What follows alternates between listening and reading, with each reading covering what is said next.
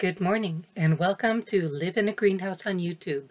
If you're new here, this channel is about my journey to design, build, and then live in the first greenhouse enclosed tiny home in the United States. Building a house these days is really challenging. With material and inspection delays, Matt, my builder, is playing master level scheduling to make any forward progress. Last time, the rough electrical was finished, but the inspector only comes to this little island one day a week, and we missed him that week, so now we have to wait a week for the inspection. We've also been waiting for the exterior doors, weeks past the estimated delivery, so the carpenters, Mike and Nate, moved on to another job on the island, and we were hoping by the time they're done with that job, the doors will arrive so they can come back here. The weather is finally starting to improve, so stay tuned as we learn how to operate the greenhouse ridge vents without power.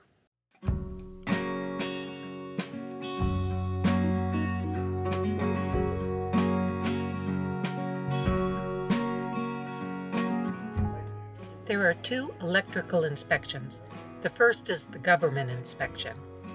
His inspection covers the service entrance outside the greenhouse and around the inside and outside of the house.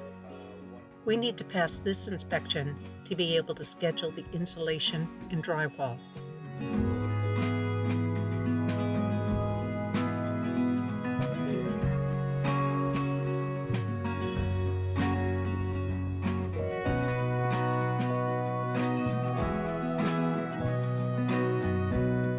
He signed off, so now we can schedule the power company inspection.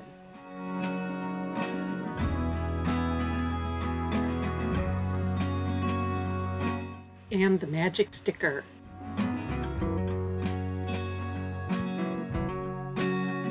I've started spontaneously giving tours by putting out a sign. Today is an island-wide art walk, so there were a lot of people driving around to see the sign. I estimate about 30 people stopped in.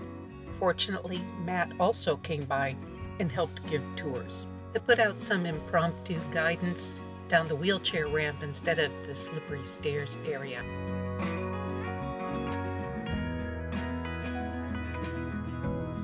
No construction on site this week, but lots of deliveries. Although it doesn't look like much, this is about 600 pounds of pond liner. One more material that is difficult to find in the sizes I need. The boxes are the smaller pieces for the filtration ponds on the east end and west end. The plastic wrap roll is a single 20-foot by 60-foot piece for the lap pool, weighing about 300 pounds. Fortunately, it's wrapped in fabric under the plastic shipping layer. The doors finally arrived. One more long-delayed material is now on site.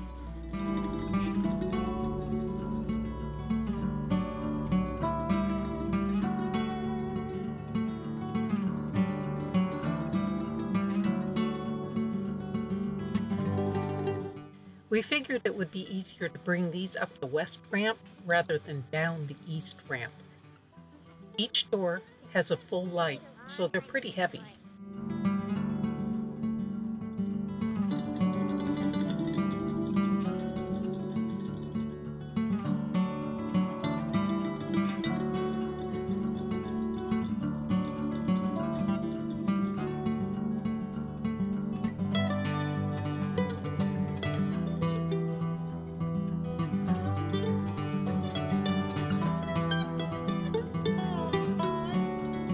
Really appreciate the driver helping to bring these in.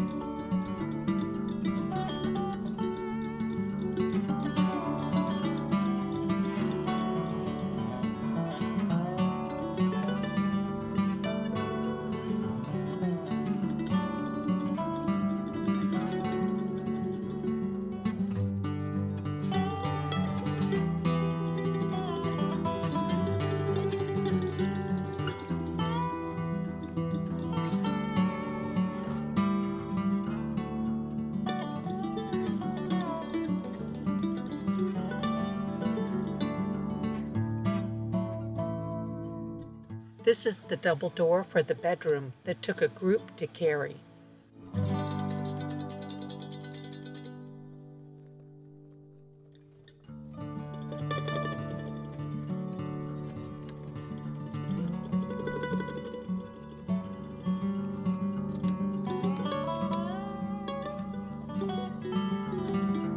The double door for the living room is larger. The frame is leaning against the wall. Fortunately, each of those doors were wrapped separately rather than in the frame.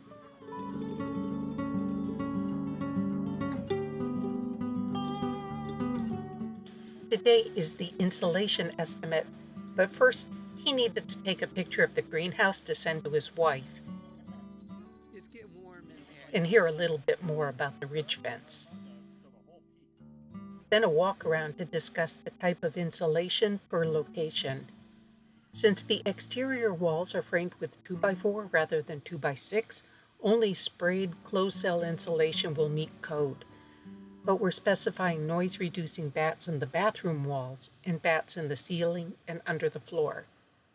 The guys were happy they wouldn't have to belly crawl in the crawl space. It's now in the 60s outside, so above 100 inside, but we don't have power to the ridge vent motors yet, so Matt manually opened them with the drill driving the motor. High RPMs at the motor, but slow motion transfers to the racks. But I could feel the air start to move at ground level as soon as the first crack opened. Then he moved to open the second side, and it cooled off by about 10 degrees almost immediately. Matt's cutting the skylights in the kitchen that I decided on the day the electricians arrived. First marking the four corners with a nail, then transferring that to the roof to cut.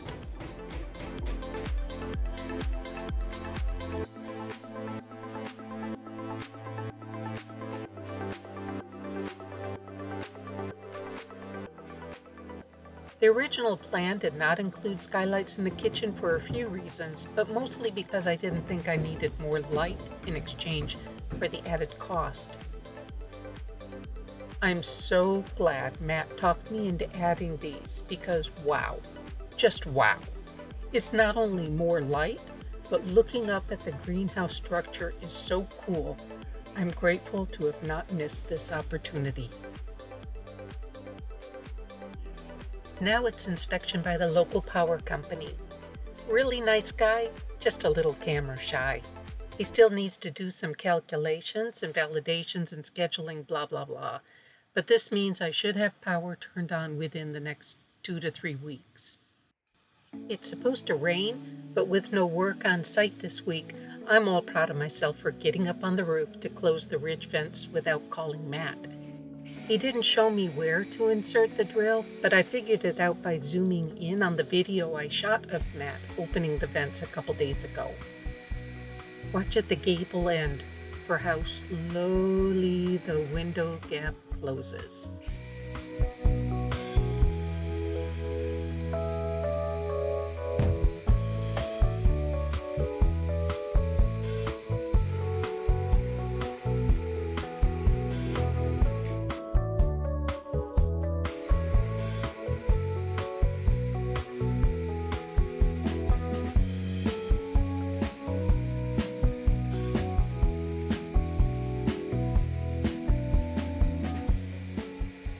This feat would have looked way more impressive if I'd shot it from the ground to look like I was 12 or so feet above the ground. Not so impressive when you can see it's really only about a foot above the roof. One of the things I love most about this little island is the sense of community. Today is opening of a performance stage at the park that was built by donations and volunteer labor.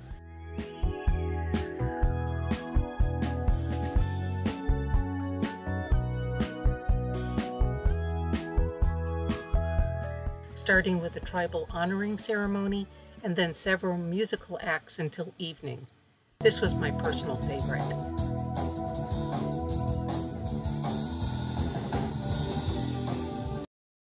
No work on site this week, so picking away at little jobs I can do myself. Installed the second of 3 rope light strings that will serve as general illumination, one for the seating area, one for the garden area, and for the pool area. The video captures the amount of light pretty accurately.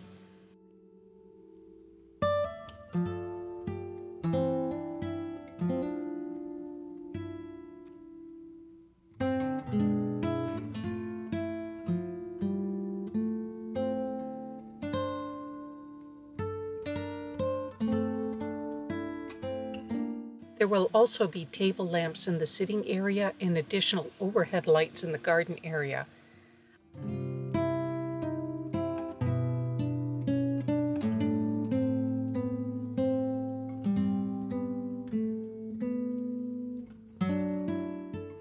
I love how it looks from the outside, and it's fun to watch how many people stop to look when the rope lights are on.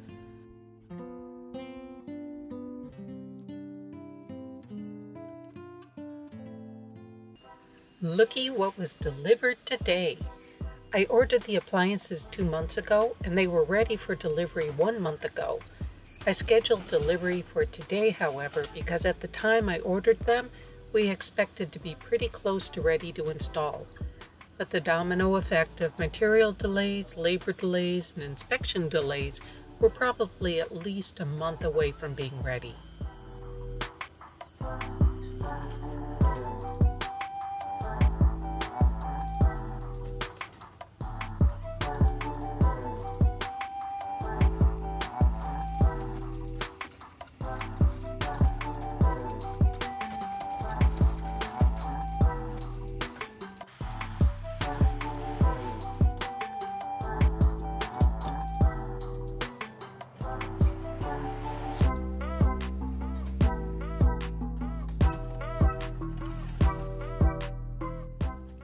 Young guy tries the ramp where the stairs will go. Experienced guy uses the wheelchair ramp.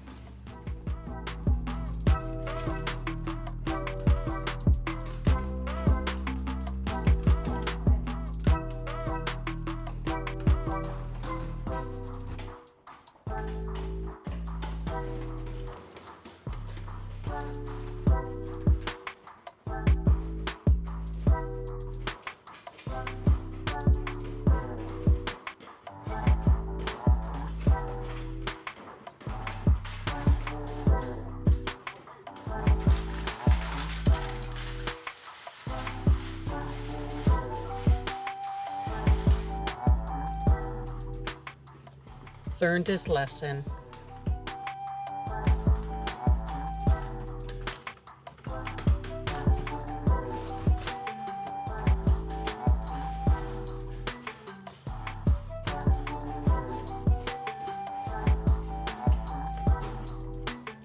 Even though the house is only 475 square feet, these are all standard size appliances, except the refrigerator is only 24 inches wide.